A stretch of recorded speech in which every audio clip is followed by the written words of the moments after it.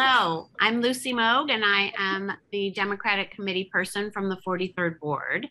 And I'd like to welcome you to the 80, the Cook County Democratic Party's podcast about our organization, its candidates, and its leaders. So today we are currently interviewing the party's endorsed candidates for the June 28th, 2022 primary, so you can hear more about their backgrounds and unique stories. And today I am super excited to welcome Theresa Flynn, who is running for Metropolitan Water Reclamation District. Good morning. Good morning. Thank you, Committeewoman Lucy Moog, to invite me to the show today. I'm grateful to have the time to let voters know who I am and what I'm about. Awesome. So how is the campaign going? Gangbusters in a positive way. Very excited. Lots of great endorsements coming my way. But most importantly, those endorsements mean nothing unless we get voters to the polls. So that's really what I've been doing the last few days, is more door knocking, hitting some train stations, and letting voters know that yes, there is a election June 28th, as odd as that may be. Yes, I have encountered a little bit of troubles along the way about that. We really need to educate people that early voting is happening and available, and that it will be coming to the communities June 13th. So hopefully people between early voting and vote by mail, we will have really good turnout. So tell everybody a little bit about yourself. I know you are currently in your third term as a trustee in the Village of Crestwood. Why are you running for Water Rec Commissioner? Well, once upon a time, I actually worked for the Water Reclamation District. I worked out at the Calumet plant, so that was in the far Southlands. And what I did was I worked under pollution control as well as in the laboratory.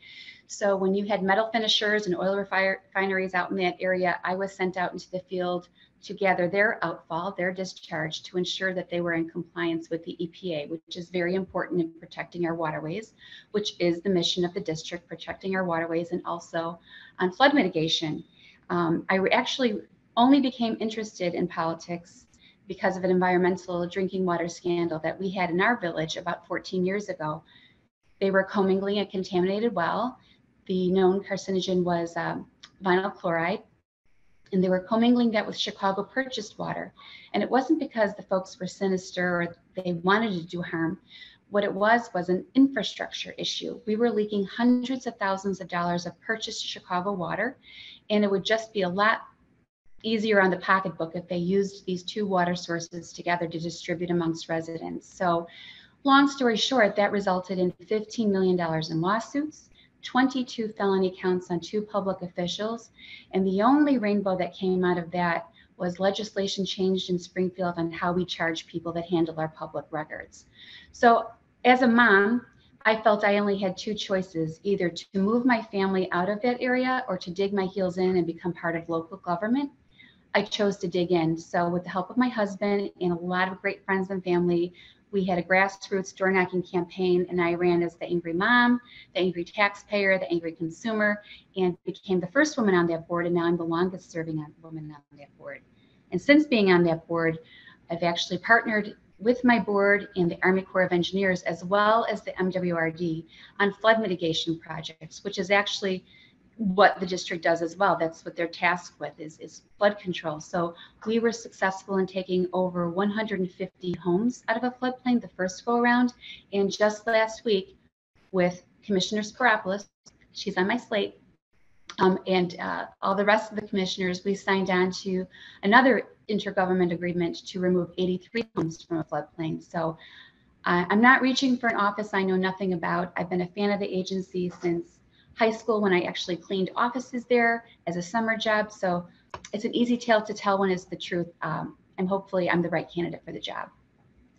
That's awesome. I have served the role as the angry mom as an activist too, and it really is motivating from within, and it is a really good story to bring other people in with you for your mission, because safety of our, for our families is, we feel it in the heart and in the gut, and there's nothing you can really do to stop an angry mom. My husband's hoping I could be a little less angry these days, but until June 28th, he's got to deal with it. Yeah. So what would be your top priority? Like what do Well, if you were elected? sure. The district is the second largest landowner in the state. And actually in the village of Crestwood, we recognize that by actually taking over the lease of the land that aligns the 127th and Calsag Road, if you're in that area at all. Lots of MWRD property sits in our town.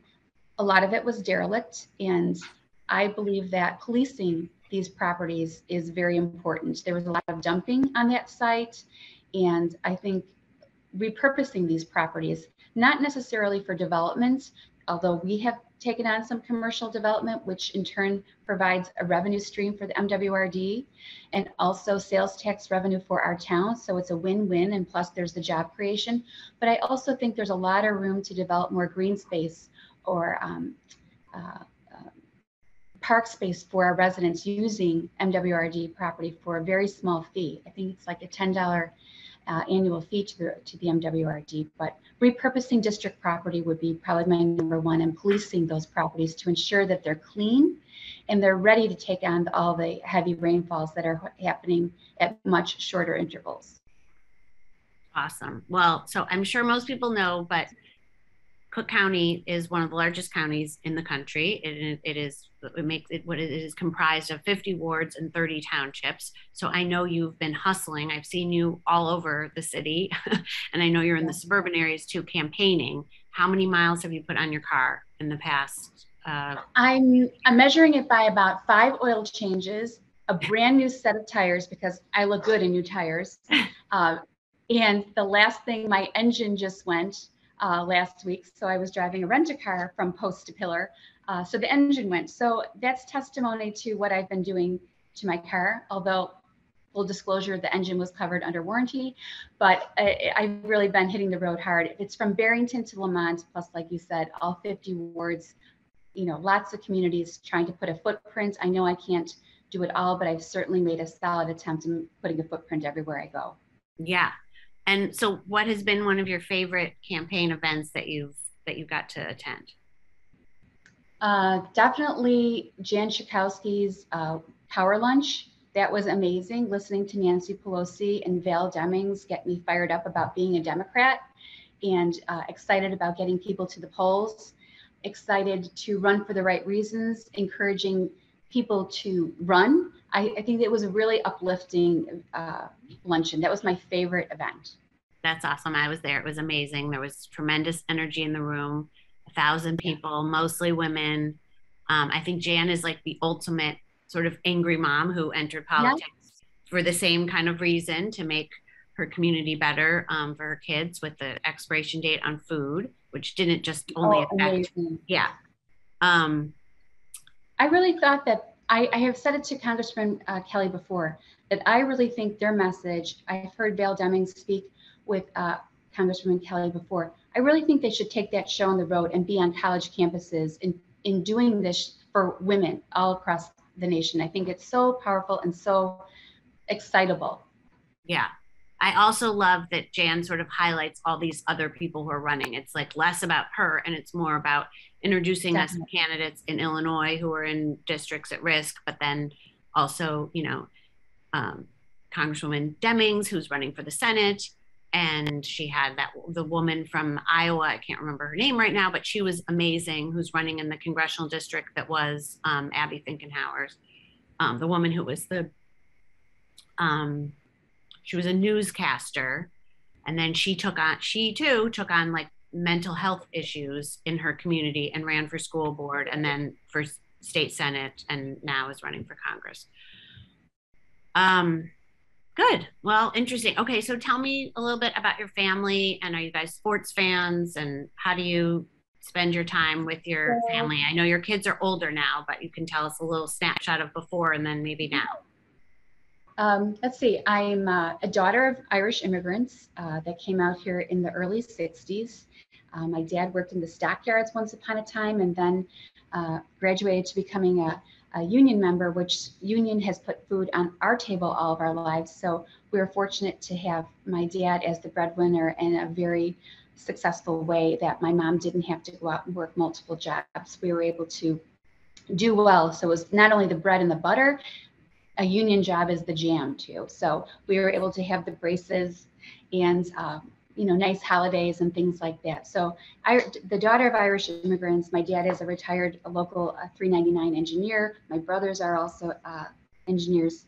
And I also married a union member. He is a painter, also an Irish guy. I couldn't find an American guy to walk down the aisle with, so I had to settle for somebody off the boat. But it wasn't for anything other than love, because we're together 30 years if we can make it through this election cycle. Yes, I have 3 adult children, Brian, Fiona, and Claire. They're somewhat supportive, although very critical of my race. And when I say critical, it's about what I'm wearing when I go out the door. So I'm very happy to have them behind me as well. That's awesome. Yes, I can relate to that. I have 3 sons who have a lot to say about, a lot to say about sports. I'm a big hockey fan, baseball fan. I love both the Sox and the Cubs, because truth be told, after 5 innings, after I've had my beer, my nachos, and my hot dog, I'm ready to go. That's hilarious. Okay.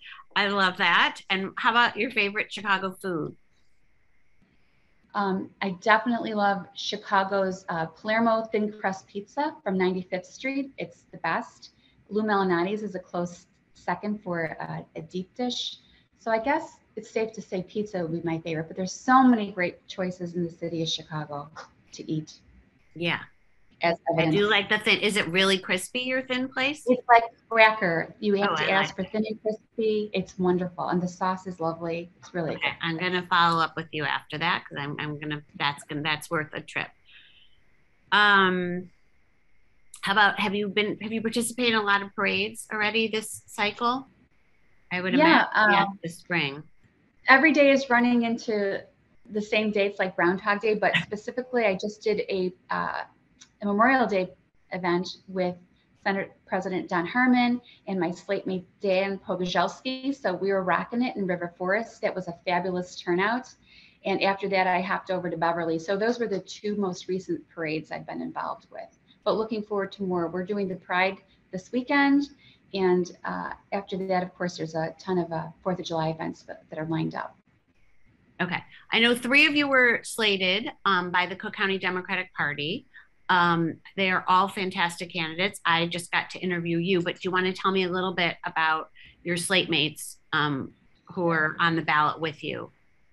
Sure. We've been on this trail for over a year, and I'm really happy to say that we all get along like a house on fire. I think we're the right team. We're the right fit. We have a good magic going. We're going to have Mariana Sparopoulos, who is the only incumbent and sitting commissioner of the MWRD, and she's going to bring stability and experience to the board, because this board is really changing as Josina Morita is leaving to go to Cook County Board of Commissioners. And then I have my friend, she's in the far Southland, Yumika Brown. She's actually a clerk out that way. And I don't know if you know this, but there is no representation on the board right now on MWRD board from the Southland. So I'm from the Southwest suburb of Crestwood, and Yumika is in the village of Matson. So I'm happy to have representation. As Yumika will tell you, there's 5.2 million in Cook County, and we're the missing piece on that board for representing about 2 million. And then the guy with the most energy, or has the most energy for all of us, and he doesn't even drink any coffee, is Dan Pogozelski. He's running for the 2-year spot. Commissioner Deb Shore is now with the EPA, and now he's going to be running for her 2-year seat, the remaining balance of that. So I'm very excited. We've all been endorsed, of course, by the party and the Chicago Federation of Labor, and many unions up and down every trade imaginable. So I'm very excited to be standing with them. That's amazing. So there's actually 4 people who were slated. Mm-hmm. 3 for the 6-year spot and 1 for the 2. That's right. Awesome. They are all wonderful candidates, and I do believe, I agree with you that we need geographical representation on the board, just because it is a big county and the needs of the north side are different than the south, as of the same with, with the east and then the southwest. So others that are on the board, Cam Davis is from Evanston, so there will be, and even though we're losing Josina and Deb, there will be representation from the far north side. Absolutely. Great coverage. I'm happy to say that most of the commissioners that we've met with are excited about all of us getting on board. So I think it's going to be a good team. That's exciting. That is awesome. Well, let's talk about your name, because on the ballot, you are Patricia Theresa Flynn. And right. I have always called you Teresa, but you have a great ballot name. But let's talk about that with voters, because they might identify more with the Patricia part or with the Teresa part. So yes, I know it's been confusing all along the trail, and I blame my mother and father. My mom and dad, my mom's name is Patricia. They named me Patricia Theresa Flynn, Casey at birth. So I could have been on the ballot Patricia Theresa Casey Flynn, but I'm not one of those people. So Patricia Theresa, I was named as a child. I never used Patricia except with the IRS and the Board of Elections. Everyone knows me as Teresa, but legally I have to appear on the ballot as Patricia Theresa Flynn, as that is my name. Okay, got it. I'm sure at the first day of school, teachers probably called you that, and then you corrected them. Yeah. Yes, I sure did. I don't feel like I look like a Patricia, whatever a Patricia looks like. I feel like I'm Teresa. Okay, well, it's a great name, and people are going to find you on the ballot. Do you want to remind us of your punch number and also your website so people can go and find more information about you? You can find me on Flynn for MWRD on Facebook. My punch number is Flynn for MWRD, vote number 83. And also remember my slate mates, 81, 82, 83, and Dan's way down here at 89. Not too far, but he's on there with us. So thanks very much for having me. I appreciate it greatly. No, thank you for joining us. And we want to remind everybody to vote on Tuesday, June 28th, and that early voting comes to the communities on June 13th to all 50 wards. And you can still get a vote by mail application if you go to the Chicago Board of Elections. Yes, and please go search down the ballot. The MWRD and those judicial candidates that have been working just as hard all year long are way down the ballot. So please keep searching your ballot. Don't give up. Look for MWRD. It's a vital agency, important to the health and safety of our community and beyond. Thank you. Thank you.